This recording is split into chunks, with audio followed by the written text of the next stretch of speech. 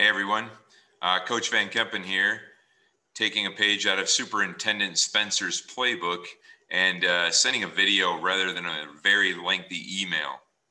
At about 1 o'clock yesterday, I was pretty down.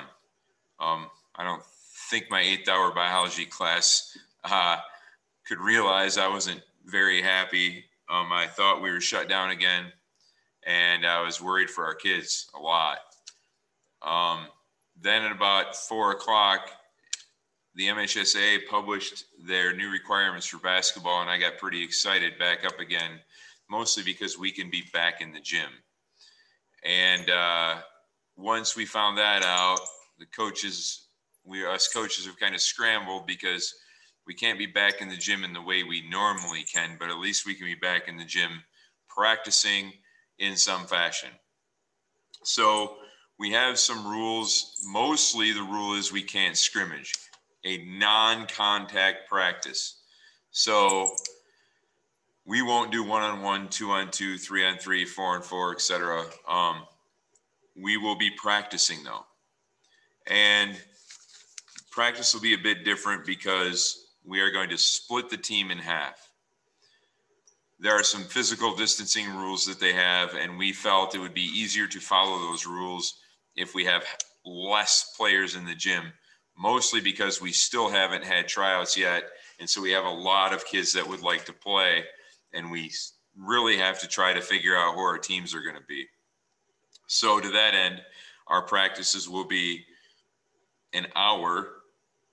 To start with, we'll practice for an hour, half the team at 8 a.m., for example, and half the team at 9 a.m. That will be the varsity on Saturday morning.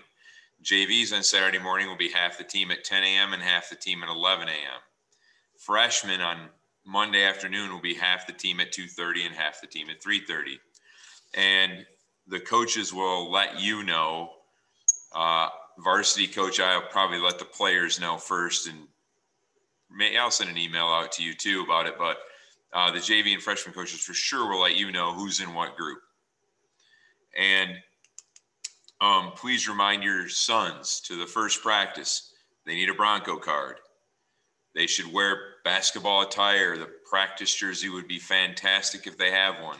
For the freshmen, we're going to give them jerseys to wear so that coach can learn their names.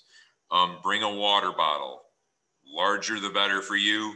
In an hour, we're probably not going to stop much. It's probably going to be, we are going full speed for an hour. They will come home very tired after an hour of non-contact practice.